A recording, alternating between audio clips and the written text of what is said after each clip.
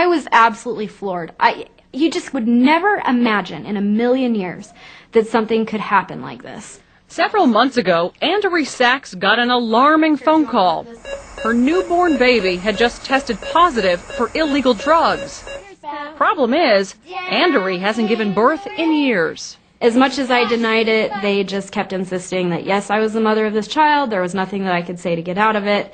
To make matters worse, authorities showed up at her door the next day, calling her an unfit mother and threatening to take away all 4 of her kids. When you know you're innocent and you didn't do anything wrong, it just absolutely, I was in tears. I was a wreck.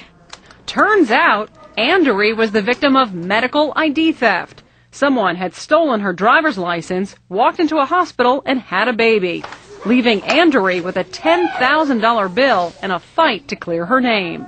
Do you think it's a big problem? It's a huge problem. Chris Dorn is a fraud expert with Ingenix, a company that tracks medical ID theft cases.